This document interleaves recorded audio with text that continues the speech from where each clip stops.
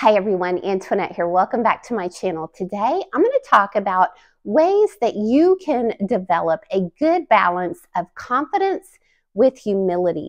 Think about it. Confidence is attractive. We all want more confidence. And when we see confident people and they're confident in the right way, in an authentic way, which I'm going to be talking about that, it is attractive in other people. And humility is one of those attributes that is admirable in other people. We admire people who are humble. When those two traits are combined together, they can be the difference maker in how much influence you have with others. In his book, Think Again, author and researcher Adam Grant highlighted evidence that confidence without humility breeds blind arrogance. And humility without confidence breeds debilitating doubt. Because if you have one without the other, then that great attribute comes across as negative. You really do need both. That is the secret sauce. So what are 4 ways that you can have that good balance of confidence with humility? First of all, someone who is confident yet humble is not into the comparison game with other people because they feel self-assured. So they don't need to compare themselves to other people all the time. Think about it. If someone was humble without feeling confident, then they might always be trying to please another person. They might be going out of their way just to be able to be a people pleaser because really they're still thinking about themselves. They want to be liked. However, the confident and humble person is not concerned about themselves. They're focused on the other person. And they have a healthy self-image. They don't need other people to affirm them. They don't need other people to build them up.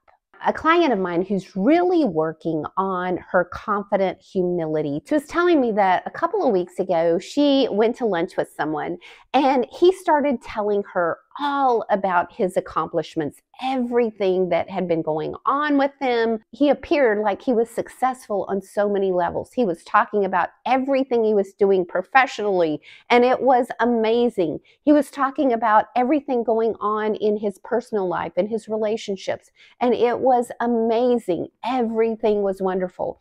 And so then when he asked her, so tell me what's going on with you, she was really tempted to match him. She was really tempted to start talking about the successes that she had been having lately because things are going really well for her. But she decided, you know what? I'm going to be confident in myself and who I am, and I'm going to be humble. I'm not going to feel the need to match him in matching him and talking about all the great things that are going on with me. So she did offer a few things that were going on with her, but she also talked about some of her challenges as well. So it wasn't this perfect life that she was coming back and explaining that was going on with her. At the time, it didn't seem natural to do that. It seemed more natural to match the way that he had been communicating with her.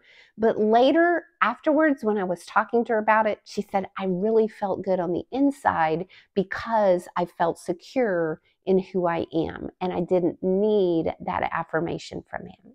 The second way that you can have a good balance between confidence and humility is by admitting your weaknesses, admitting your challenges. This is difficult for a lot of people, especially a lot of young professionals that I talk with. They hesitate being able to say if they don't know something at work or they don't understand something, or in just everyday life, whenever you have failed or you've dropped the ball with something, being able to admit that takes courage, and it is a sign of confidence when you are able to do that.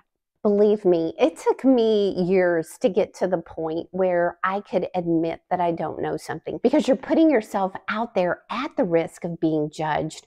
However, when you do admit that you don't know something, or you've dropped the ball, or you're not good at something, then it is a sign of confidence.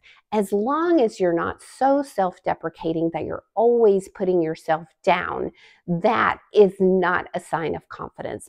But if you feel good about who you are and you are self-assured, then by admitting weakness and admitting challenges, it is an attractive balance of confidence and humility.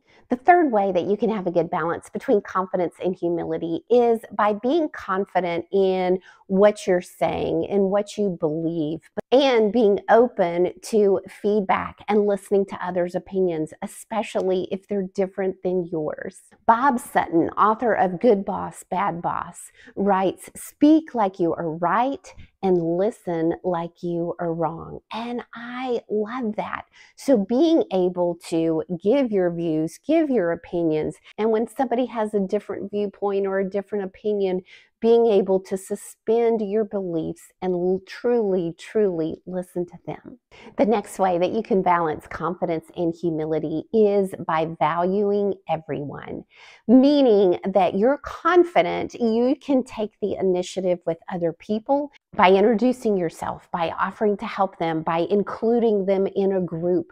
Whatever it is that requires someone to take the initiative with another person, that you're confident enough to be the person to do that, and you have a humble spirit about it. So you're not just doing that with people who can benefit you immediately or benefit you down the road or make you look good. You're doing that even with the people that you may never see again. You're doing that with the people who may never be able to help you. That is a true sign of someone with confident humility. Now, I know I'm making all of this look and sound really easy to do, but believe me, I have struggled with all of these. Sometimes I err on the side of being too confident and not humble enough, and other times I have the humility, but I am lacking the confidence.